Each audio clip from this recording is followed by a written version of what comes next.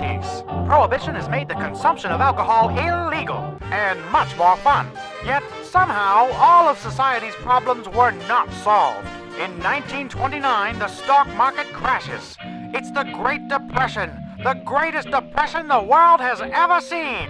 F.D. Roosevelt is elected President of the United States of America, running on a platform of hope, change, and an end to hobos. The visionary leader sees the true threat to civilization is not liquor, but the Red Menace. That's right, Coca-Cola, and the lazy, shiftless coke addicts who drink it. Deploying brown-shirted Pepsi patrols to all corners of the nation, Roosevelt ruthlessly stamps out coke dealers wherever they ply their trade. Ordinary citizens are savagely attacked for the crime of consuming un-American cola. Outraged, Georgia leads a coalition of states in splitting from the Union, forming the Red States of America. To the remaining blue states, this constitutes treason, and by 1931, the Cola Wars are underway.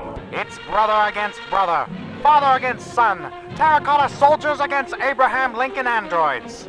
The conflict finally ends in 1984, when Blue States President Reagan orders the hydrogen bombing of Atlanta in retaliation for a napalm attack on Michael Jackson's hair.